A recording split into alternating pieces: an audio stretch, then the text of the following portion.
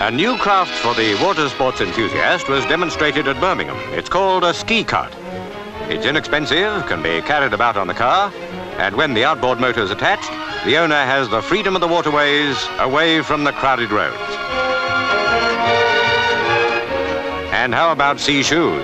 They're of glass fibre, buoyant enough to support a man of 16 stone, or a girl of that weight for that matter.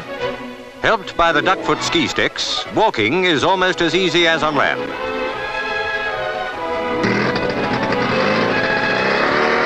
All set now for the ski kart to show its paces.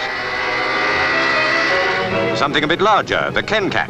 Seats 4, costs less than £100 and can be mastered by anybody in a few minutes.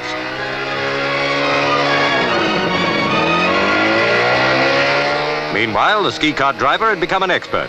He gave a half throttle and in no time flat, he was halfway to sea.